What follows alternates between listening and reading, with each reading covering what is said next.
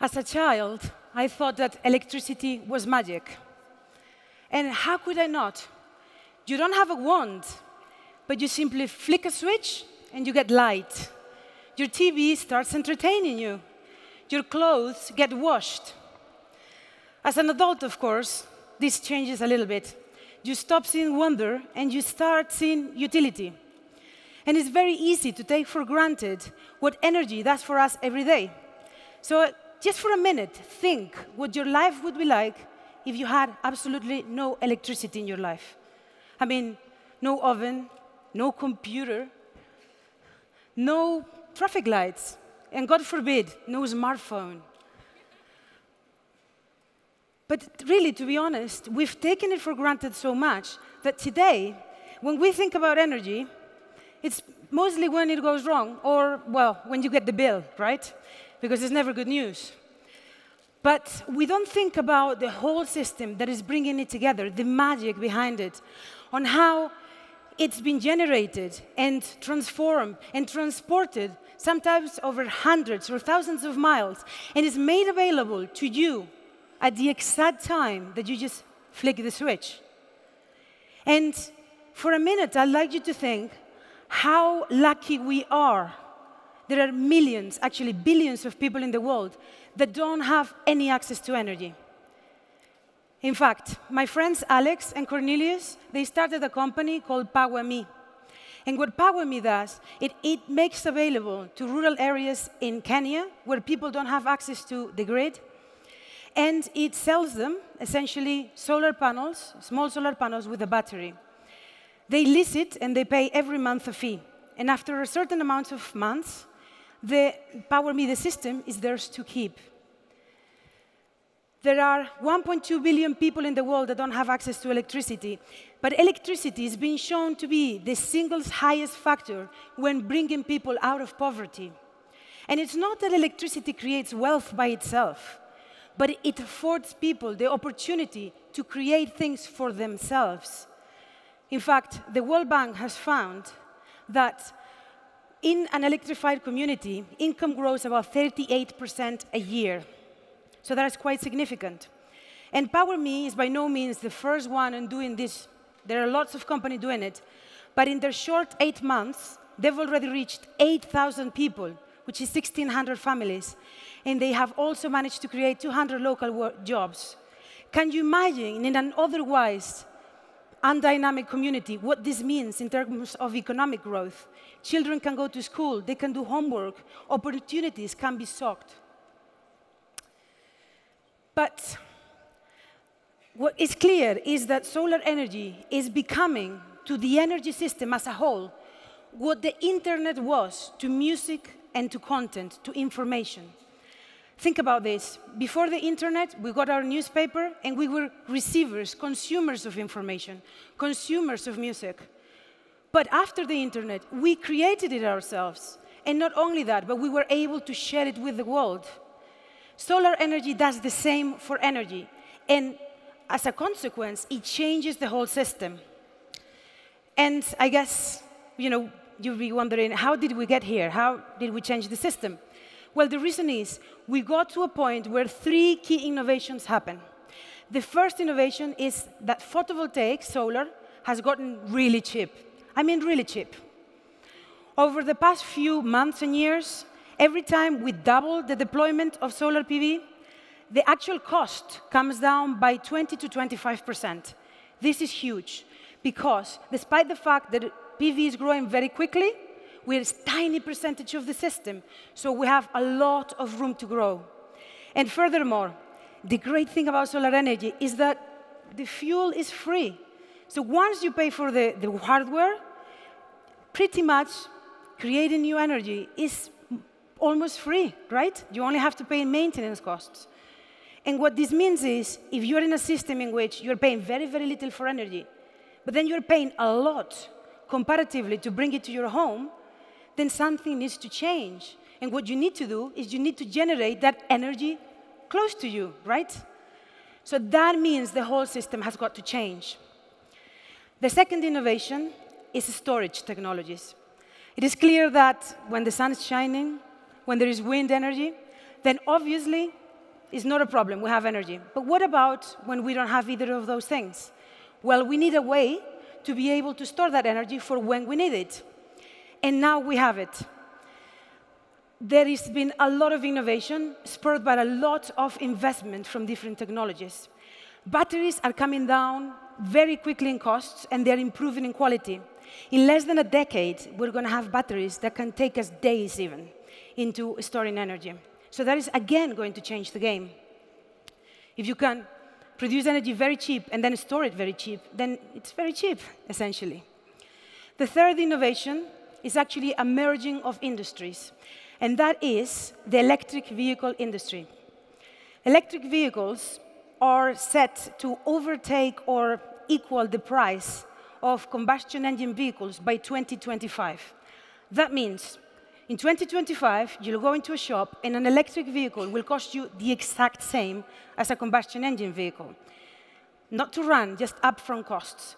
And those range in the range of about 200 to 500 kilometers in one single charge, so it's pretty significant.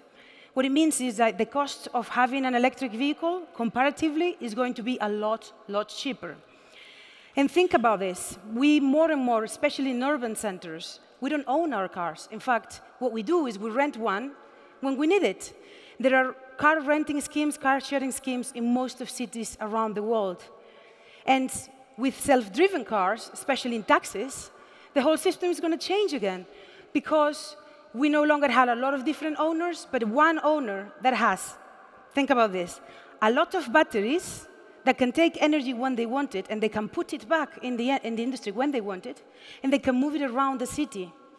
They become a huge player, a broker that takes energy when we have it and puts it back when we need it. They become almost a utility. So things are changing a lot, but threat not. Tomorrow, when you wake up, none of these things would have happened yet. And that is because innovation takes time. It takes years, sometimes decades.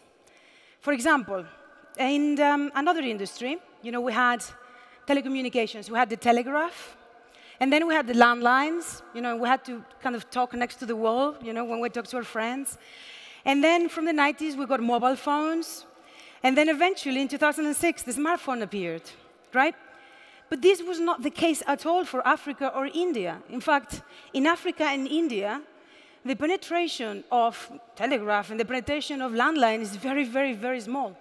It was mobile phones that got to the vast majority of people. And this is what made a difference, because it completely changed their lives.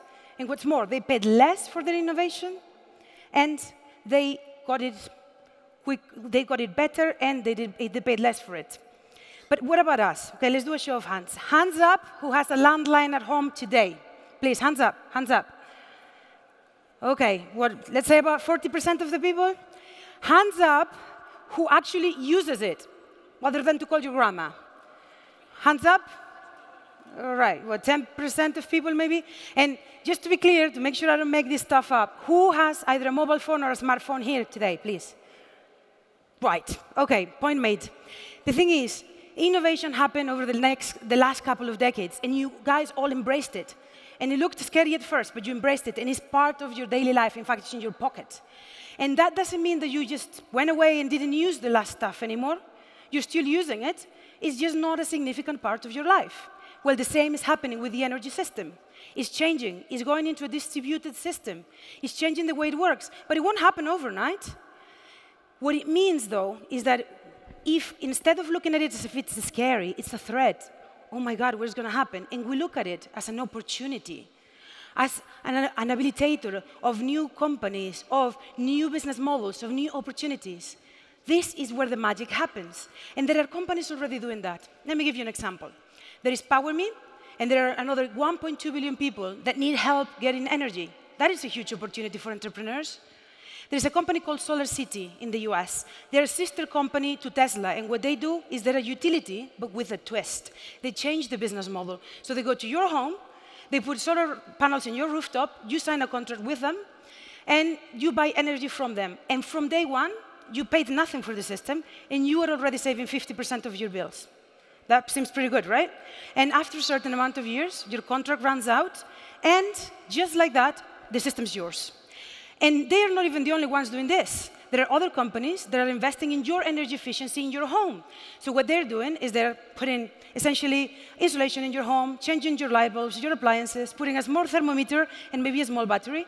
They're looking into how you use your energy, and they're making it cleverer for you, moving it around a bit, and they're saving you money. And you know how they make the money? They keep part of the money they save you, but you still save it. And then at the end of the contract, you get to keep all of that stuff. And you just got me started, because then there is Tesla, and they have a Powerball with battery, and you can produce your energy and store it, or you can sell it if you want. You can become a broker in the system. And they've produced a tile for your roof, so you don't even have to put a panel there anymore. You can just buy a tile that costs the same as a normal roof tile. And whilst we're at it, why we don't take every single construction material and make it solar, so that we can take advantage of every surface? I mean coats, I mean paints, I mean everything. In France, there is a solar road already. Imagine the kilometers and kilometers of roads we can turn into solar panels. The parkings, the hospitals, the houses, the government buildings, it's everywhere. The possibilities are everywhere. And this is why I'm saying, yes, does it look scary that things are changing? Absolutely. But does it look also very interesting, a huge opportunity? Yes, it also does. And I want us to think of the huge opportunity as consumers and end users that can become producers, as business people with the opportunities that we have available, as futurologists thinking on what are people going to need for the future, as helpers, peacemakers, trying to get other people out of poverty. There are so many opportunities, and not only for you, also for companies like utilities that are key to this marketplace actually working, and to people like the government that can save a lot of money on imports and spend them with clean energy that doesn't pollute at all, right at home. So here's my message for you guys, and it's a simple one. I want you to go forth from here being conscious consumers of energy, understanding where it comes from, what it means for you to have it, knowing why renewable energy is exactly the future that we all need and want, harnessing the opportunity, maybe becoming a solar producer, maybe getting an electric vehicle, seeing the opportunity and perhaps becoming a solar entrepreneur, taking advantage of those opportunities. It is up to you to demand clean energy and cheap energy, because it's absolutely possible from your utility, from your government. We're moving in this direction. And if you do any of these things or all of these things, you need to know that you are becoming part of the revolution, a revolution that will take us into a completely different future from what we know in terms of energy, which is a future of very cheap, very plentiful, and clean energy for absolutely everybody. Thank you very much.